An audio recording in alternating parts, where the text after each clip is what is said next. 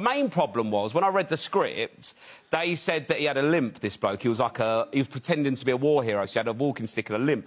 And I was like, I've done bits of acting, but I didn't know how you do a limp. That's not like do you know what I mean? It's accents first. Wow, the bar was set very low for you. You've probably been to acting school, haven't you? Did they do limp the first term? A whole year of limp acting. So I didn't know. But then, when I was getting the costume fitted, the bloke in there went to me, I was saying, I don't know how to do a limp here. I don't know what... I think I got a bit obsessed on the limp. I didn't think I needed to be. He said, though, the trick is if you get a stone and put it in your shoe... You nodding? Oscar-nominated nodding. Go, Garfield. My man Garfield with a limp. Go on.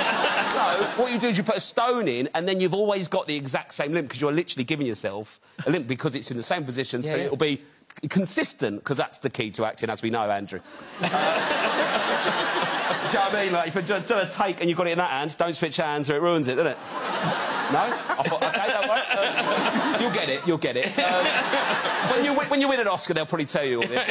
This took me a year to figure all the stuff you figured out in like one day. I know, yeah, I'm a very quick learner, so watch yourself. So I had the stone in, but when I get there and I speak to the director, I was like, yeah, the limp's sorted, don't worry, it's all good. And she went, oh, he doesn't actually have a limp, he's lying about his injury, so the limp needs to be inconsistent. No!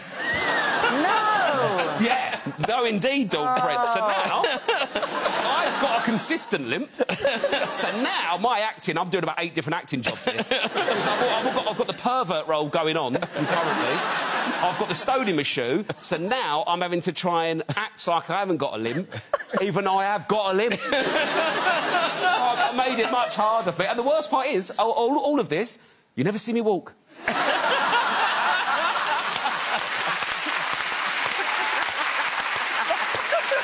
Never see me walk.